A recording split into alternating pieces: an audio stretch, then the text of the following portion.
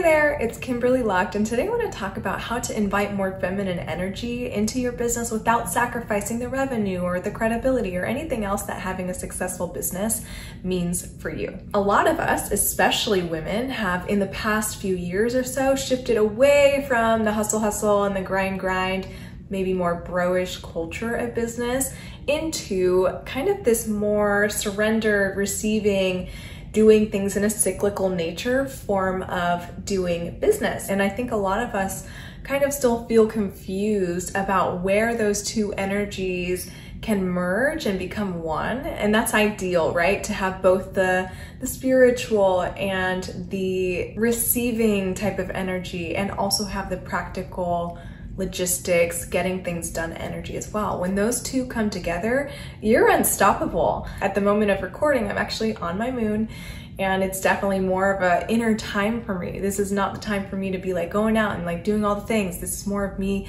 wanting to speak to you about this. If this is also kind of where you're at, where you want to kind of have the best of both worlds, of like you make things happen in your own way, in your own time, and also have the space and the time to receive and rest and recalibrate and really listen to your body as you do business, that's where the merging of these two energies comes in. The merging of the two is where you'll find that stamina and the strength, and also the energy and the flow states that come with both of these energy types. A lot of times with my clients or other female entrepreneurs, I'll notice that they're really in one energy and maybe not so much in the other, like maybe too much in their masculine or too much in their feminine. Some of the signals that you might be too in your masculine is like you don't know how to relax, you can't rest, you can't take any time off for fear of not getting enough done, or you are super controlling or obsessive over like how things are gonna work out and you want to control the timing of things. And being too in your feminine would be like, oh, I'm gonna wait to take action until I get a sign from, you know, my spirit guides, and until the clouds part and the sun shines down in a specific way. Obviously an exaggerated example of what I'm talking about, but you really wanna be able to have both, and to be able to set the intention, take the action, and then let it go once you've done all that you can. If you feel like you want to receive more, relax more, and be able to take more time off, this is going to be really helpful for you, because feminine energy is really the incubation energy of our souls. It's the place where we can come back to ourselves and really feel the connection with the divine, feel connection with the universe, feel connections with ourselves and what's coming through. This is the energy where I get most of my really great ideas. It's this feminine divine force energy where it just comes channeling through. And so if you want more of that in your business, this is gonna be perfect for you. I've got 3 tips. The first of which is stop controlling the outcome. So whenever you are putting something out, like an offer or an email or a pitch, I want you to send it off with the essence of like, I have the intention that this is going to be like something that comes to fruition, and also I'm detached from the outcome. Don't control the outcome. Try not in your mind to manipulate how people are gonna react or what people are gonna say. Really just like do your best work, put it out there, and release the rest. Release the outcome. Okay. Number 2 would be to cut down your work hours. There's been a lot of studies that show that it's better to do 90-minute chunks of work instead of going like 13 hours straight. And because we're women, because we operate on a lunar cycle, it's so important for us to listen to our own cycles. And for me, that cycle usually means working 3 to 5 hours a day.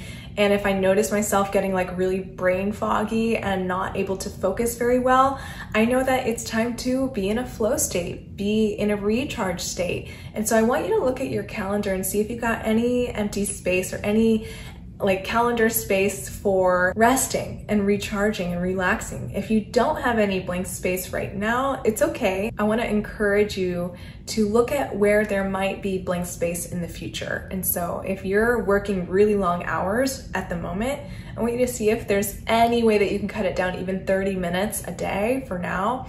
And I want you to notice if your productivity levels soar because you know you're going to clock out at 4:30 instead of 5, okay?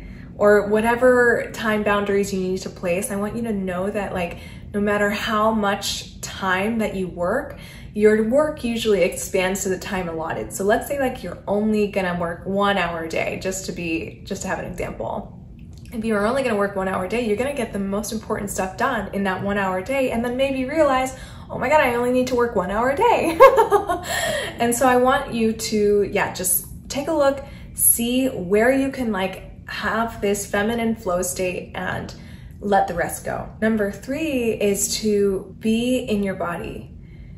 Feminine energy is about being in this space of presence and like finding the connection with your body and finding a connection with everything around you and the sensations and everything around you and indulging in that and feeling pleasure. Like I really want everyone who's watching this to feel pleasure in whatever way that means for you. That could be like eating mango sticky rice or having a picnic and talking about whatever things with your friends. Like there's so many ways to experience pleasure in this world, but being present with that, being in that energy and being in that flow state is something that's really going to help you in business overall. And so just to recap, the 3 things to invite more feminine energy into your business are to try not to control the outcome so much. Even if you have a money goal or this goal or whatever goal it is, do what you can and let go of the rest.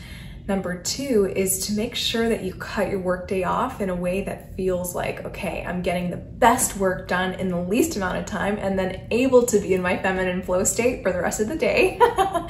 And then number 3, be in your body, feel the pleasure, feel the juiciness of this world, this life, this one and only life that you have. I hope this helps. And if you want more of this guidance, I invite you to apply for my High Priestess coaching package. It's for spiritual women in business who want to elevate the way they make money, the way that they do business, and the way that they connect to their purpose in this lifetime. So if you feel called, the link to apply is in the description below. I hope to see you on the inside.